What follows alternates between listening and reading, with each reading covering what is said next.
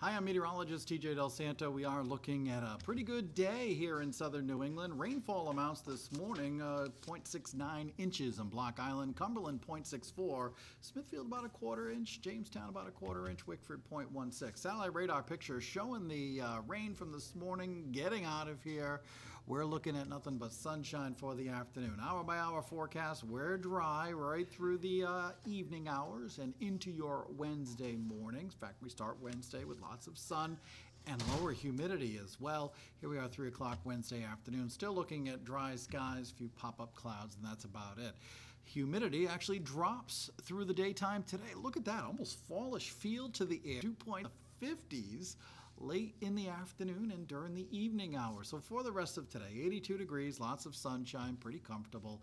For tonight, open those windows. We're rain-free, mainly clear, low humidity.